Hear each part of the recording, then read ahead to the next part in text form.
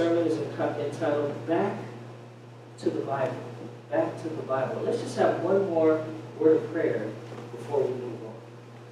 Let us pray. Father God in heaven again, we're thankful, Lord, to be here. We invite your Holy Spirit to teach us, to lead us and guide us. May it not be I to be seen, but may you be seen through your word. And may you help us to truly get back to the Bible. This is my prayer, Lord. In Jesus' name, amen. Now there's a story about a boy, a young boy, who was playing around the house, playing in the living room one day, and his mom was cooking in the kitchen, and the boy was playing around their living room table, and he saw this big, beautiful book on the table.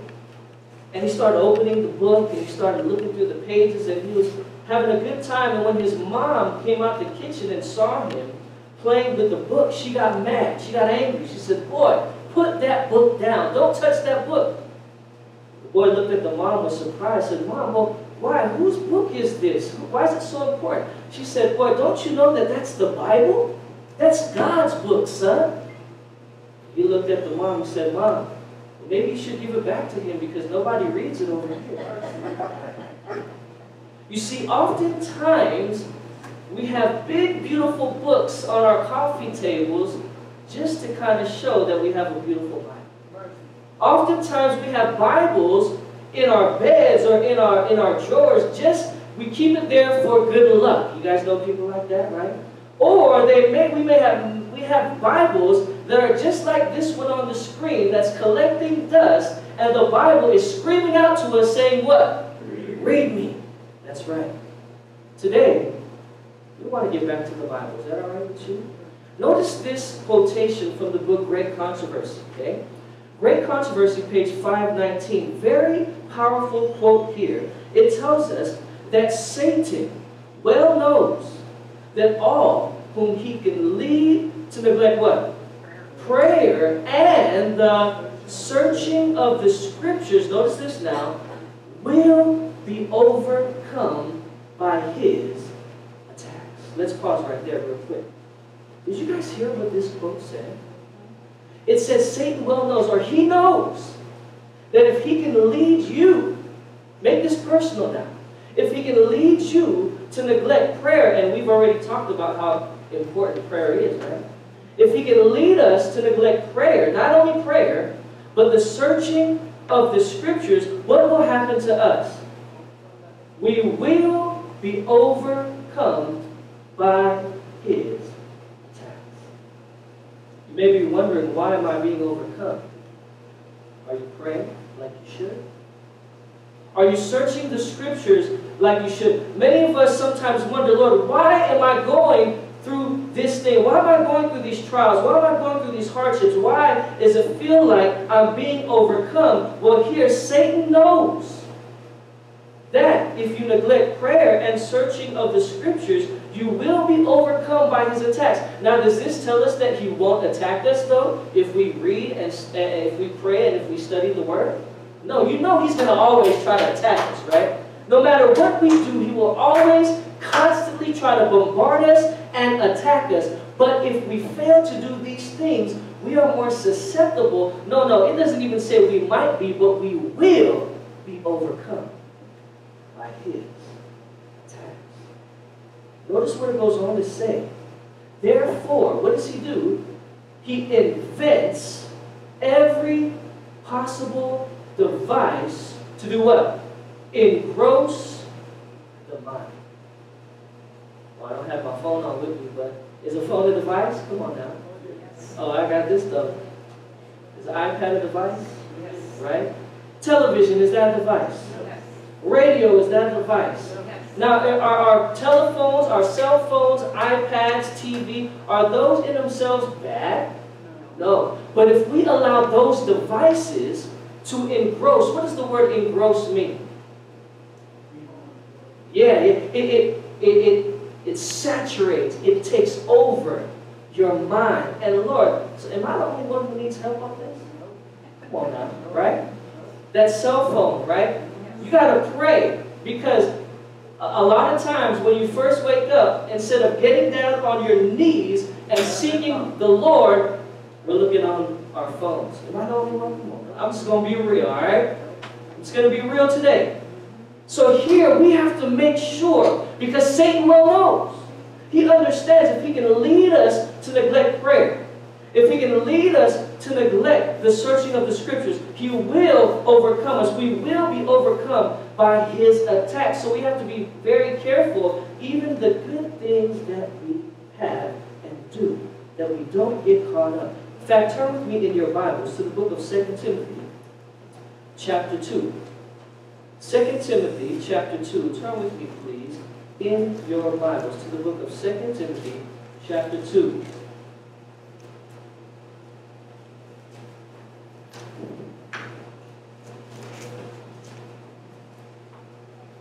Second Timothy chapter 2 and verse 15. Notice what the Bible says here. Very famous and popular quote here. The Bible says this. It says to, what's the first word? What is it? Oh, yours says be. That's a different version, right? It says be what? Be diligent, right? In the King James Version, it says, this is what it means to be diligent. Look at what it says on the screen. Study. Okay? Be diligent, or to do what? Study. To show yourselves approved unto everyone else around you. Unto who? Unto God, right? It says a workman that needs not to be ashamed, rightly dividing the word of truth. So what does the Apostle Paul admonish us to do with God's word? Does he tell us to read God's word? He doesn't tell us to read it. What does he tell us to do? To study. There's a difference between reading and studying. Do you guys agree? I remember going to school, right, and having tests, and there would be big textbooks that would have to study in order for me to understand the things that were going to be on the test. But guess what? I didn't study it. The day before, I would read it. Come on, is anyone else? Anybody else, right? I would read it, try to cram all those things in my mind, but did I retain it? Did it? I may have retained it, maybe even for that day, but do you think it stuck with me? No. There's a difference between reading and studying. Reading is simply on the surface level, because you can read something, maybe comprehend it, but it doesn't stick. Studying is something that you do that will stick. Studying takes work. In fact, that's why the Bible says that a workman needs not to be ashamed, rightly dividing the word of truth. So when we study the Bible, you need to put in some work. I remember one of my friends, he told me that one of the things he used to do was snorkel. Anybody ever snorkel in here? What? Okay. In Hawaii? Was it Hawaii? Okay, yeah. Hawaii, they have those places, right, where you can rent a snorkel. Even if you have a snorkel, right, there's areas where you can put the snorkel, put your head in the water, and you can see the beautiful sea life in that water. Right? But you're limited, because when you snorkel, that hole, what's that called? The snorkel, I guess, the tube goes up into the air, and you're limited to just there, right? You can see the beauty, but you're very limited. He said he used to snorkel. Then one day his friend invited him to scuba dive. Are you guys feeling me right now? Come on now. And he thought that when he snorkeled, he saw a lot of stuff. But when his friend invited him to scuba dive, they went deeper into the water. He was actually able to breathe in the water because of the apparatus, right? And he saw even more animals than he thought that he could imagine. Are you guys feeling me? When we study the Bible, at first, it's okay to enjoy the milk, the sincere milk. It's okay to have a surface reading of the Bible. But the deeper and deeper you get, the more experience you get. You shouldn't be satisfied with just snorkeling. Come on, Brother Pete, right? But you should want to scuba dive into God's Word, because when you do that, you'll see treasure that you've never seen before. That's the difference between simply reading and study. And here it tells us a workman needs to rightly divide the word of truth. What does that tell me? That tells me that there's a wrong way and there's a right way. People will try to twist Scripture into thinking, into showing things that are really not true. But guess what? They're twisting it to their own damnation. That's what the Bible says. That's why you have to study yourself approved unto God. Don't put your trust in the preacher. And I'm a preacher and I'm saying don't put your trust in me. But put your trust in God and His Word. And the Holy Spirit will teach you and He'll show you how to rightly divide the word of truth. Now, why should we study this Bible? Why else? Go to Romans chapter 15, verse 4. Look at this text. I love these texts here. Romans chapter 15 and verse 4. Why else should we study this Bible? Romans chapter 15 and verse 4. Notice what the Bible says. Romans 15, verse 4. If you're there, say amen, so I know that you're there. All right, Romans 15, verse 4. Notice what it says. I love this text here. It says, "For whatsoever things were written aforetime were written for our what? Our learning, that we, through patience and comfort of the Scriptures, might have what, everyone? Hope." Did you guys hear that? The reason why, one of the reasons why we study the Word is because we can learn, and the things that we study will give us some hope. It gives me hope when I read about Moses, who, first off, he was given away at birth, right? That's already a hard life, right? Then he had to, then he had a good life. But then he ended up being a murderer, but God still used him to deliver God's people out of the promised land. Doesn't that give you hope today? I mean, I go to jails, in Elko, I go to the jails and I speak to these people who've done these heinous crimes. They've murdered people, they've robbed people, they've done a lot of violent crimes. But you know what? Even for those people, they can still have hope. It gives me hope when you see those three young men who were wanting to live their life for God. You know what I'm talking about in the book of Daniel, right? Hananiah, Mishael, and Azariah, who wanted to live their life for God, who faced death, and they'd rather be obedient and not sin against God and face death. And they were thrown into the fire, but as they were thrown into the fire, guess what? Those guys who threw them in the fire, they burnt to death. But while they were in the fire, Jesus was there protecting them through that fire, and He delivered them out of that fire. That gives me hope for the future. What about you? That no matter what trials we may go through, no matter what things, no matter what fire we may go through, Jesus will be there with us to carry us through. You see, one of the other reasons why we study the Bible is because when we look at these various Bible characters and what they went through, and we see how God delivered them, no matter what situation you may be going through, we can have that same hope.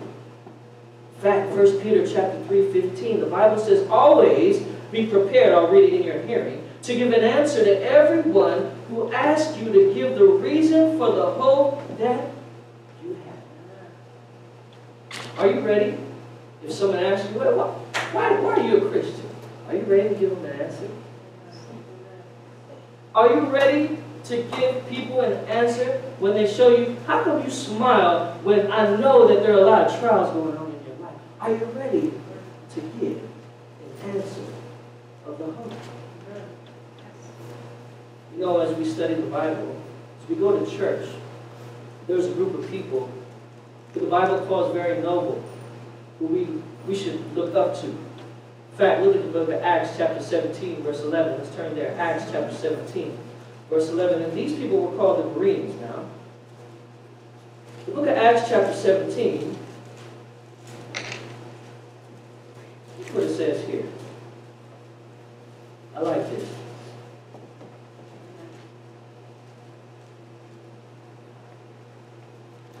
Acts chapter 17, verse 11. It says this. It says, King James, "These were more noble than those in Thessalonica, in that they received the word with all readiness of mind, and searched the Scriptures daily whether those things were so. I want to read this to you from the NIV, though. It's pretty good. It says this: Now the Berean Jews were of a more noble character than those in Thessalonica. Why? For they received the message with great eagerness and examined the Scriptures every day to see if what Paul said was true. Did you guys hear that? You see, the people of Thessalonica, they just heard the word, they accepted it, but they never checked it out for themselves. How many times have we gone to church before, heard a sermon, it could have maybe even be a good sermon, but we never went home to check what the preacher was saying. Right. Like I said, you can't trust the preacher, right, Brother Norman? You can only put your trust in God. So even when I'm preaching, write these scriptures down. I remember back when I first came into the church, I had to take very good notes. Because I don't know if you guys, I told you guys this story. I came into the church when Pastor John Lomakin, you guys familiar with John Lomakin? Was the pastor at Fairfield Church in California. Okay? The way I got into the church was my friend, my high school friend, invited me to church. He invited me to a prayer meeting. He said, hey, you got to come, man. You got to hear this guy. He's a good teacher. He's a good preacher. And he's half Filipino. Because I'm Filipino. That's why he tried to get me. And I said, half Filipino? I don't care if he's Filipino. I don't care what he is, right? I said, just I'll go with you. And I went to church. And when I first seen Pastor John Lomakin, I was about to go right back out the door. Why? Because he was this very tall guy. His head, he reminded me of Count Dracula. I don't know if anybody, but if you know how he is, right? And then while he was teaching, he said he's from New York, and he was this and that. I said, oh man, how can I put my trust in this guy? But as those words came out of came in my mind, he said, but don't put your trust in me. He said, put your trust in the Word of God. And when he said that, I said, I can buy that. I don't trust you, sir, but I can put my trust in God's Word. I started going to church, and I started taking notes, listening to what this man was saying, but making sure that what he was saying was true. And the Bible says that these Berean Jews, they went to church. They heard Paul preach, and Paul was one of the most famous apostles. They heard him preach, but did they take him at his word? No. They received the word with eagerness of mind, but they went home every single day to see if what he was saying was the truth. And you have to be careful with the preachers that you listen to today. Even on 3ABN, come on now. Let me be true, right? No matter what station you're watching, you have to be very careful. Now, I'm not saying that all these preachers are wrong or they're preaching or teaching heresy. But even then, you still have to be careful, because some teachers, I remember one time I was preaching, and there was a scripture that I kind of took out of context, but not willingly knowing, and the sister had to take me aside. Hey, brother, did you know this and that? I said, okay. Praise the Lord. Thank you for that. Next time I preach, I won't use that text in that context or that way. Sometimes preachers may not even know, and it's your duty. Don't go to them all with an attitude, though. Can I be real? Right? But come to them in love. Yes. And let them know, hey, because they may not even see it themselves. Right? Just come to them in love and study it for yourself so that you can show them and they can study themselves also. There's another quotation from that same book, in fact, that same chapter. And it would be a good thing to read this chapter. It's called Scripture as Our Safeguard. I believe that's what is that what it's called? Scriptures Our Safeguard, right? Look at this, the Great Controversy, page 519. This continues on that quote that we first quoted. It says, there has ever been a class professing godliness, who instead, in fact, they even added some other rules that weren't even in the Bible. They put their own rules in it. But anyway, look at what it says in John chapter 5, verse 39 and verse 40. Notice what the Bible says here. The Bible says this. It says, search the Scriptures. This is Jesus speaking, talking to these Pharisees. Search the Scriptures, for in them you think you have eternal life, and they are they which testify of me. And you will not come to me that you might have life. Again, let me read it from the NIV version. It makes it a little clearer. It says, you study the scriptures. This is Jesus speaking to these Jews, speaking to these religious leaders. He's saying, you study the scriptures diligently. So did the Jews, did they study the Bible? Yes. Did they diligently study the Bible? Yes. But notice what he says. Because you think that in them you have eternal life. Now let me ask you guys this question. Can we find eternal life studying the Word of God? Can we find eternal life studying the Word of God? Yes. Yes, we can. However now, listen to this now. Listen to what Jesus says. These are the very scriptures that testify about who? About me, but yet you refuse to come to me to have life. Yes, you can have eternal life through searching and studying the scriptures, but that eternal life, as you're studying, it's going to tell you about Jesus.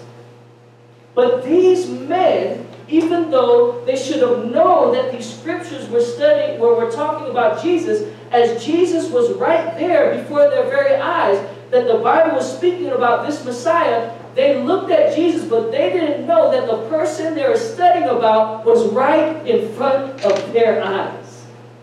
This Messiah you guys are searching is right here, but instead you've made the Bible, you've made God's Word more, this is what they did. They made it more of a works religion. Come on, can I just make it real now? They made it more of a works religion. And can we work our way to heaven? No. Can you work your way to salvation?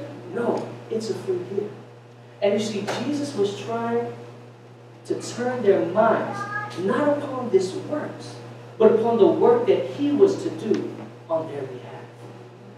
And He says, you guys have been studying, you guys have been Adventist for 10, 15, 30, however many years? 40 years.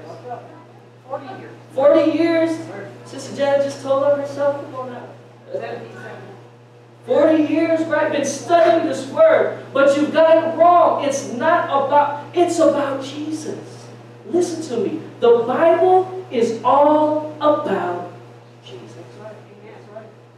Whenever you look at those Old Testament characters, when you look at Moses, we talked about Moses, guess what? He was a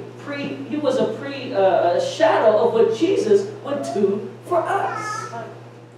When you look at David, when you look at all of these different Bible characters, they were a foreshadow of ultimately what Jesus would do for us. When you look at Abraham and Isaac and the sacrifice, that was pointing right to the cross. The Bible is all about Jesus. Acts chapter 4, verse 12 says, neither is there salvation in any other. For there is none other name under heaven given among men whereby we must be saved. And that name is none other than what? Jesus.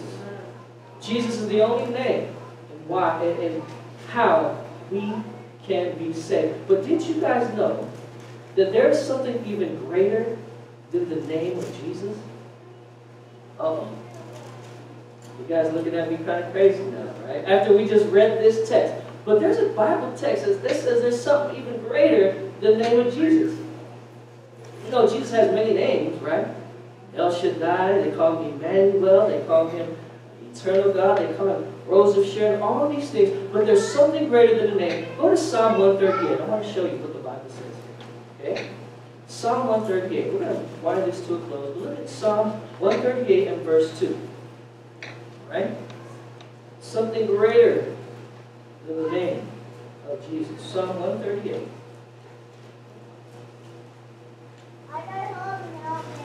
Right? Psalm 138 verse 2. You guys there? Amen? Look what the Bible says here. I will worship toward thy holy temple and praise thy name for thy loving kindness and for thy truth. For thou, notice what it says here now, thou hast magnified thy what, everyone? Word. Thy word above all thy name. The word of God is even magnified more than the name of Jesus. Why do I say that? Because the name Jesus, you know, back then it was a common name. Even in our day, in the Spanish community, in the Hispanic community, there are many kids named Jesus, except we don't call him Jesus. What do we call him? Jesus. Come on now, right? So, little Jesus, I'm sorry, but you're not going to save me. Come on now. But there's something greater than the name of Jesus, and that's the Word of God.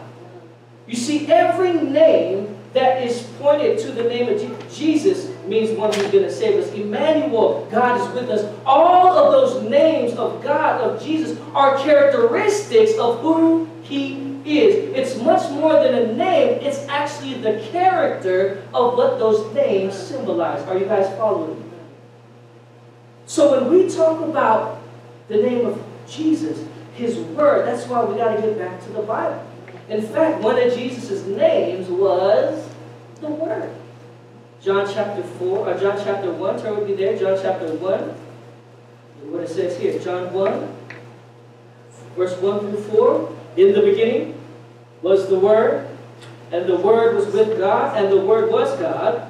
The same was in the beginning with God. All things were made by Him, and without Him was not anything made that was made. In Him was life, and the life was the light of men. We all know that according to verse 14, that Word is none other than Jesus Christ. And without Jesus, without that Word, we would not exist. Without Jesus, we wouldn't even be here today. So when we study God's Word, we're studying about Jesus. That's what we're doing. Jesus said Himself, John 17:17, sanctify them through thy truth. Thy Word is what, everyone?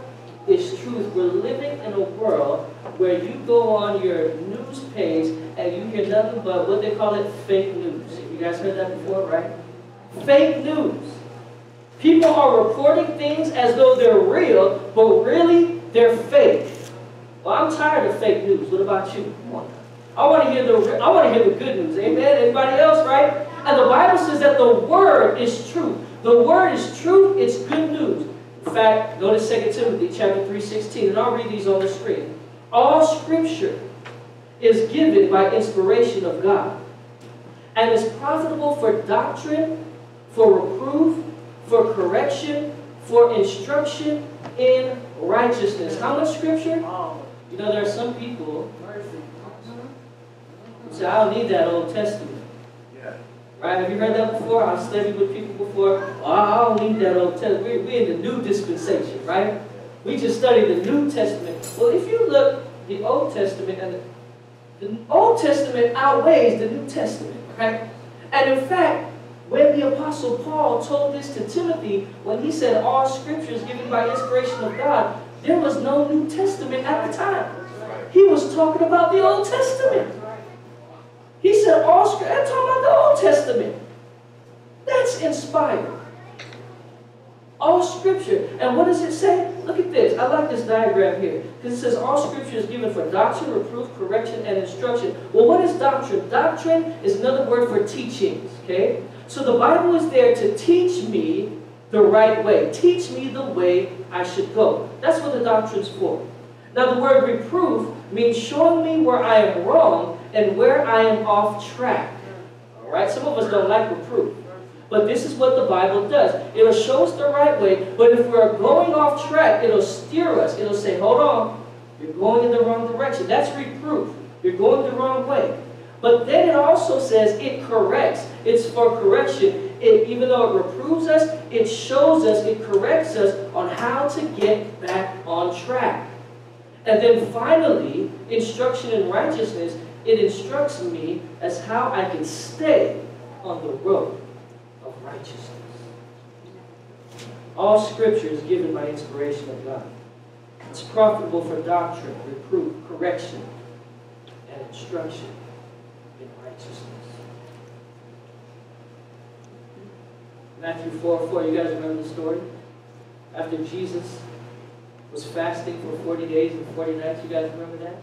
Satan came to him and he said, hey, you can turn those stones into bread. But this was the response of Jesus. He says, it is written, man shall not live by bread alone, but by every what? Word that proceeds out of the mouth of God. I would have turned those stones into bread. Jesus was a much more nobler man than I am, right? But he showed us, he quoted, I believe this is the book of Deuteronomy. He said, every word that proceeds out of the mouth of God, that's what we should live by. Job chapter 23, verse 12. I have esteemed the words of his mouth more than my, what kind of food? Necessary food. That's talking about food that you need to live.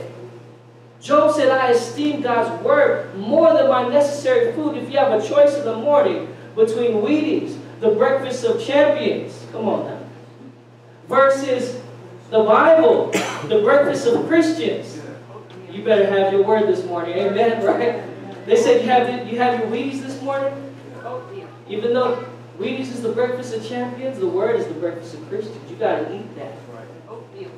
Oatmeal, yeah, that's that good stuff, right? Jeremiah 15:16. Thy words were found, and I did eat them, and thy word was unto me the joy and rejoicing of my heart. For I am called by thy name, O Lord God of hosts. You see, when we eat God's word, it sure tastes good, doesn't it? It should bring a joy to your heart, and you should rejoice. I know, as for me, when I was working in Sacramento, there were 2 vegetarian spots out there. One was called Happy Gourmet, and the other one was called New China. Right? It's Chinese food. Vegetarian spots, man. When I heard about these places, I said, you know, when I was going to Amazing Facts, the school there, a lot of the people who were going to school were vegetarians. We said, we got to check this place out. We went to Happy Gourmet first. They had 2 menus. One was regular meat. Then they had a whole menu on vegetarian. But you know, I've had vegetarian food that wasn't too good. Anybody else in here, right? You know, people try that potluck and like, you should have tried it at home before you brought it to church, right? You should have tried it on your husband first or whatever. But I remember when we got done, we were like, oh my goodness, we got to go tell brother so-and-so, we got to go tell this, and we were telling people, this is the spot. And then we tried the other spot. We called that, what did we call it? I can't forget what we gave these restaurants nicknames. Then we went to New China, and they had even better food.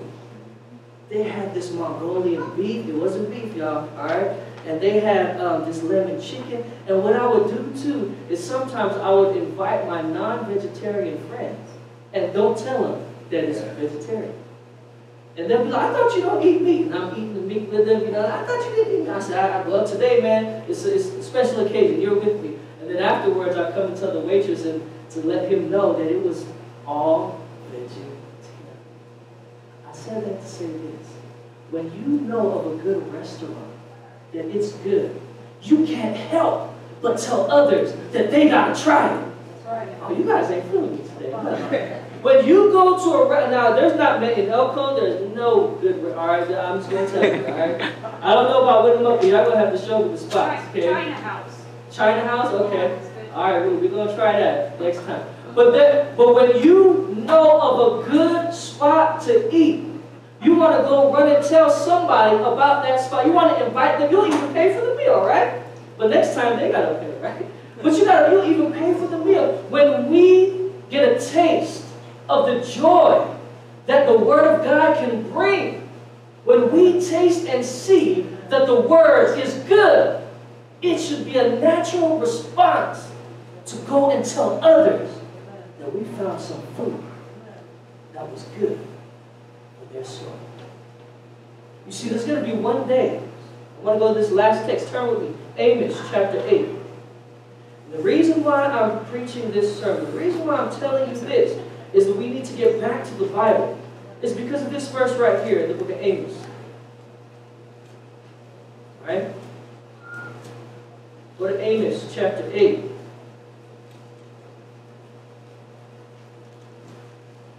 Amos is one of them hard books to find in the Old Testament. Amos chapter 8, after the book of Joel, for those who are looking, Hosea, Joel, Amos. You went to Jonah and Micah, you went too far. Amos chapter 8, verse 11 and 12. The reason why I'm preaching this, I need to get back to the Bible, is because of this verse. Amos chapter 8, verse 11 and verse 12. Notice what the Bible says here. The Bible says here, behold, are you guys there, amen? Amen. Behold, the days come, says the Lord God, that I will send a what? A famine in the land. Not a famine of bread, nor a thirst for water, but of hearing the words of the Lord. And they shall wander from sea to sea, and from the north even to the east. They shall run to and fro to seek the word of the Lord, and shall not find it. There's going to be a time where I believe it's going to be just like the Dark Ages. Remember when the Bible was hidden from the people? You see, now it's the opposite. We have access to the Bible anywhere, in our smartphones, this and that. But soon and very soon, I believe that they may take these things away. There's going to be a famine in the land. People then are going to be searching for the Word of God, but they can't find it. The only way you'll have that Word is if you hide it in your heart. Are you guys listening to me? The Bible says, I've hid thy word in my heart so that I might not sin against you. Now that we have the capability, now that we have the access to the Word of God, let's put that Word of God in our heart. Because there's going to be a time, brothers and sisters, I'm telling you, just like what the Bible said, where there's going to be a famine. Not of bread, not of water, but of the Word of God. People are going to be going to and fro, looking for this Word. But unless it's in here, and unless it's in here, we won't be able to find it. Quotation, last one, Evangelism 456. A revival in Bible study is needed throughout where? Oh, no. We got to make it personal. Throughout where? Winnemucca? No, even more personal, right? In us, that's right. In our homes. Ourselves. Attention is to be called not to the assertions of men. You see, too many times we put our trust and we put, everything. Don't depend on me, y'all. This is a church. This is a family, right? Don't put your assertions to men. That's where people get messed up. But put your assertion to the Word of God. As this is done, notice this now, a mighty work will be wrought. When God declared that His Word should not return unto Him void, He meant all that He said. The gospel is to be preached to all nations. The Bible is to be open to the people. A knowledge of God is the highest education, and it will cover the earth with its wonderful truth as the waters cover the sea. My prayer for us is that we have a revival of prayer and Bible study in our homes. What about you? Is that something that you want to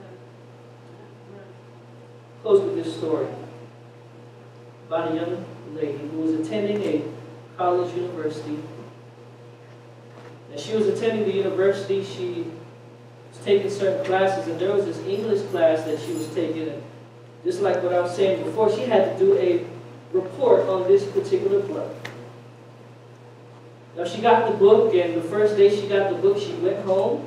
She attempted to read the book, but it was a snoozer. Any of you guys try to read a book and it was just a snooze fest? As soon as you try to read the first page, you were out, right? You would instead of taking medicine, you would read that first page just so that you could go to sleep, right? And she fell asleep. She said, it's boring, it's dull, it's not interesting. And she said, I'll just wait later on and to do my report. Well, as the year went by, she met up with this young college professor. And they actually developed a relationship, and they fell in love with each other. So much to a point where one day they were on a picnic. They had the blanket there, they had the basket, they had the food. She brought her book bag just in case she could slip in some reading because that report was due soon. And they were having a good time, and as she was taking something out of her book bag, the young professor noticed the book.